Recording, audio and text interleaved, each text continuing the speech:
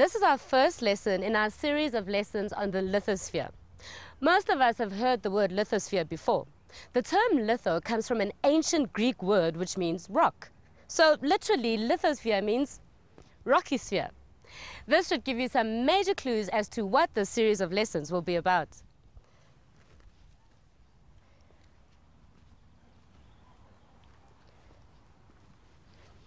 The lithosphere is the part of our planet that we're most familiar with and where most of our activities take place. We depend on the lithosphere in many ways. It's on this surface that we walk each day. People grow crops in the soil of the lithosphere and use rocks for shelter and to build their homes and other structures. The lithosphere also contains many useful mineral resources such as gold, iron and coal, which we have used through human history for different purposes. In this series, we will focus on the mineral wealth of the lithosphere. We will find out about how people extract and use certain minerals in particular and how their ability to do this has developed over time. We will also consider the impact, both positive and negative, of the extraction and processing of these minerals on society and on the environment. In our first lesson, we'll take a closer look at the structure of the lithosphere and how the minerals got there in the first place. Then we'll look at some of the important stages of humankind's extraction and processing of these minerals. Finally, we'll think about the impact that mineral exploitation has had. By the end of this lesson, you should be able to state what a mineral is, explain simply how minerals form in the rocks of the lithosphere, and identify positive and negative aspects associated with the recovery and use of minerals. Most of us are familiar with the idea that we get minerals such as gold, coal, and diamonds from underground. But the question is, what exactly are they, and how did they get there in the first place? Well, the best place to start answering these questions is by understanding a little bit more about the Earth's structure. Most of us know that there's a solid surface beneath our feet. In some places, the surface is covered in sand, and in others, by the water of the oceans. But underneath both these is solid rock. This hard, solid, rocky surface is called the Earth's crust. Just like a crust of bread is quite thin, so is the Earth's crust. On the land, the crust thickness varies between 30 and 70 kilometers, but under the sea, the crust is only about 6 kilometers thick. One of the ways we can think about the structure of the Earth is to compare it to an onion. The thin skin is like the thin crust of the Earth that we live on, but there are also quite a few layers underneath the crust. Geologists have developed models to represent these different layers of the Earth. The three main layers have been given the names the crust, the mantle, and the core. As you know, the bit we are interested in today is the lithosphere. The lithosphere is made up of the solid rocky crust and the uppermost part of the mantle closest to the surface. Now that we know a little bit more about the structure of the lithosphere, we can start our investigation of how the minerals came to form here. We can define a mineral as an inorganic substance with a definite chemical composition. The atoms of each element are arranged in a particular pattern in different minerals. Just like the many layers of the atmosphere interact with each other to make life possible on Earth, the different layers of Earth itself interact in dynamic processes to form rocks and minerals that humankind has been using throughout the ages. I had an opportunity to speak to Professor Terence McCarthy to find out a little bit more about these fascinating processes that cause minerals to form in the lithosphere. Most of the chemical elements of the periodic table occur in combination with other things. Natural chemical compounds, though, belong to a category of compound which we call minerals. So the Earth is really made up of minerals, which are natural chemical compounds. Now, the Earth as a whole is layered, like the layers inside an onion. You could slice through the Earth, this is what it would look like.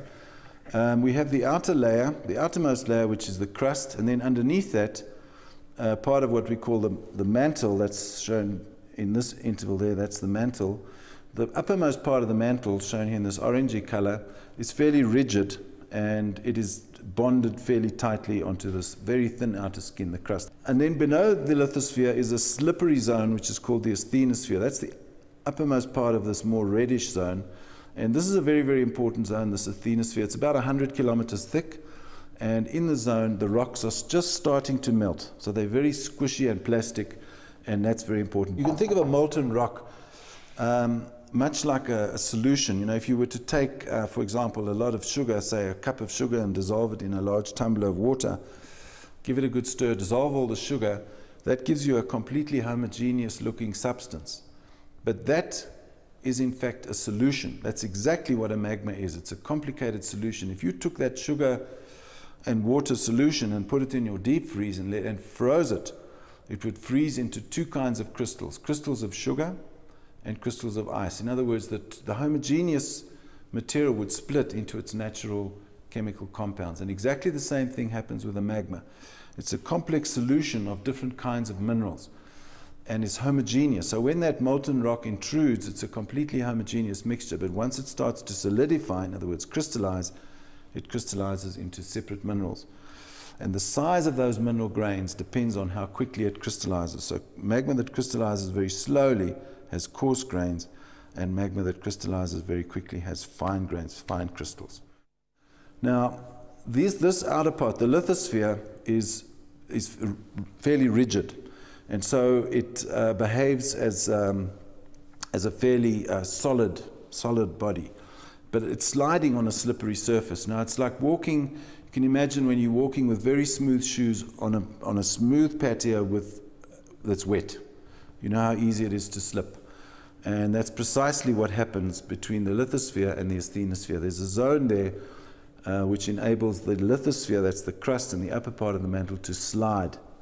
And this gives rise to a very, very important geological process which is known as plate tectonics. Scientists worked out that the continents, particularly South America and Africa, must have been joined together. These two fit perfectly, and they figured that these two must have been joined together.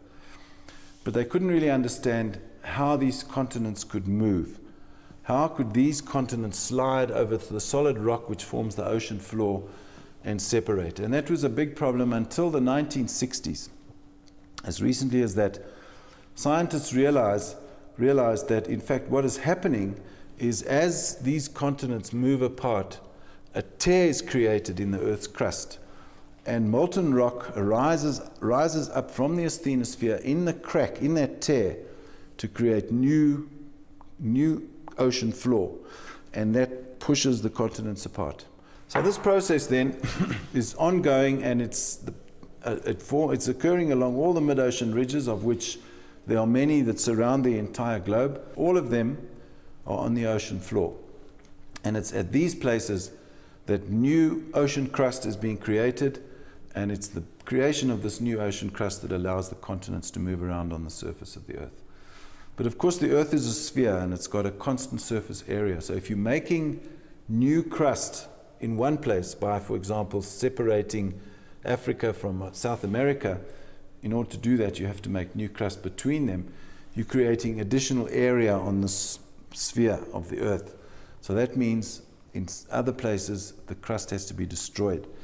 And this occurs in a process known as subduction. And it's responsible, it creates very characteristic topography, and is responsible for many of the world's violent earthquakes and volcanoes. One can see the main region of destruction running up the coast of the Americas, around past Alaska, through the Aleutians, down past Japan, and into Southeast Asia, around here through Indonesia and down past New Zealand. That's the main region of the world today where crust is being destroyed in order to compensate for the creation of new crust. This slab of ocean crust that's going down, this produces volcanoes on surface, and the squeezing effect creates the bulge, which is the topography, the high mountains associated with these parts of the world.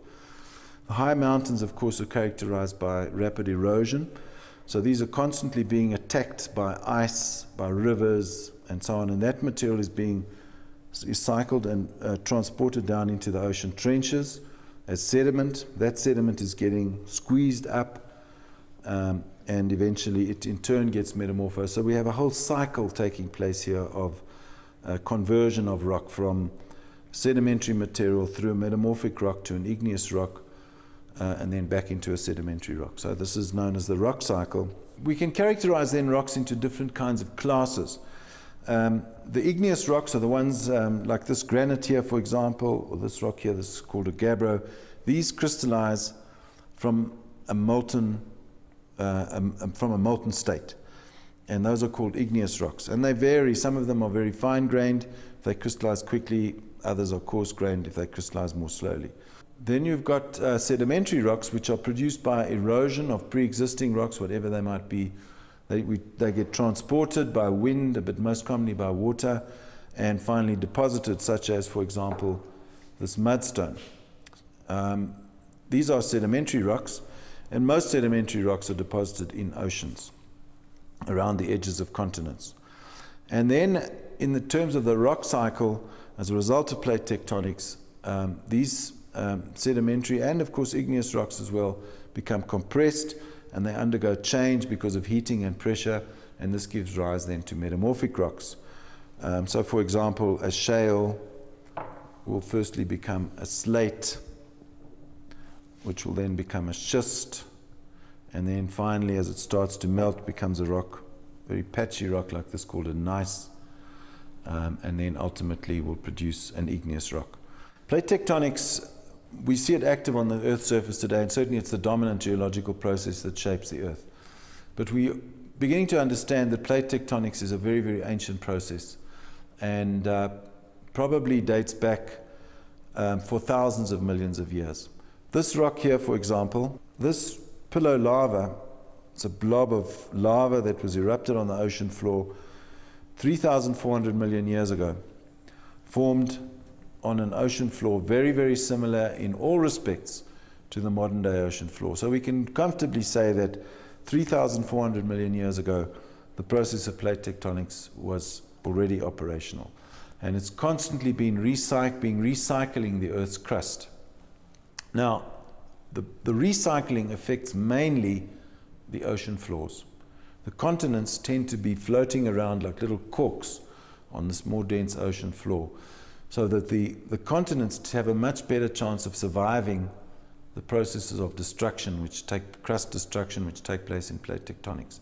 And this is why we find the oldest rocks on Earth on the continents. Plate tectonics is important in another respect, particularly from a mineral resource point of view, in that this constant recycling, which takes place as part of the plate tectonic process, is continually redistributing and occasionally concentrating minerals up to amounts where it becomes economically viable to extract them. And there's several types of mineral deposit that owe their origin entirely to this process of plate tectonics. Perhaps one of the most spectacular ones are the copper deposits. As we mentioned in this model, when we discussed this model, the destruction of the ocean floor as it slides down here, it melts, and the blobs of melt rise up. These are magmas. Many of these magmas never make the surface. They crystallize at depth. And in the process of crystallization, the heat and the water that they give off concentrates many minerals, particularly copper, molybdenum, and gold. So many of the world's great copper mines today are in fact a direct product of this process of destruction of ocean floor. Another very important type of mineral deposit forms as a result of hot spring activity in an ocean ridge. Here we have hot magma coming up, it's under sea, and the circulation of seawater through these hot rocks around this region extracts metals such as copper and cobalt and lead and zinc, and they become precipitated in the Rift Valley, and this gives rise to a very important class of mineral deposit. So this constant recycling of the Earth's crust is responsible for many of our mineral resources that we so depend on today. Through the ages, people have extracted minerals from rocks to use for different purposes. These special minerals are called ores. The discovery of ores and people's ability to extract the metal within them has been very important to our technological development. Today, our modern technology and lifestyles depend on the use of a large range of minerals. Everywhere you look, there's evidence of this. Take cars, for example. The glass of the windscreen of a car is made from silicates and feldspar. The body is made from steel, the alloy of iron, carbon, and manganese. Copper is used in the electrical wiring, platinum is used as a catalyst in the exhaust, lead is used in the battery and as weight to balance the wheels. The paint contains cadmium, titanium, and mica. All these minerals come from the rock of the lithosphere. But whatever the mineral, it has to be extracted from the rock in which it is found. If the rock containing the mineral is near the surface, it can be dug up in the process called open cast or open pit mining. If the mineral-rich rock is deep underground, far more complicated mining operations have to be set up. Conditions in mines are often unpleasant and dangerous. Once on the surface, the minerals have to be separated from the rest of the rock. Usually, mechanical processes are used to crush the rock up, and then chemical processes are used to separate the mineral wanted from the rest of the material. In these processes, huge dumps of waste material accumulate, and the air and water become polluted. Mining and mineral processing can have a negative effect on the environment and on people's health. However, mining companies have taken special precautions to minimize these effects, and their work is controlled by the acts of their government. Generally, finding rich deposits of valuable minerals can boost the country's economy. Mining and mineral processing creates jobs, provides resources for industry within the country, can earn foreign money through export, and can be important strategically for a country in foreign relations. South Africa is very fortunate in having some of the best reserves of minerals in the world. This map shows where most of our important minerals are mined.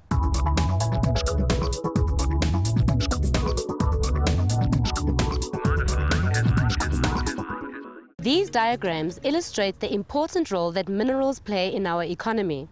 Almost 1/3 of our income from exports is earned from mineral exports, and 5% of all people employed in activities other than agriculture are employed in the mining industry. Before we end off for today, here's a task for you to try. Draw up a spider diagram or mind map to show the positive and negative aspects of the recovery and use of minerals on society and the environment. Thanks for joining me today. In our next lessons in this series, we will look more carefully at some of the key minerals that we mine and use in South Africa. Then we'll explore more fully how they are mined and processed and the impacts, both negative and positive, that they have on our country. Yeah.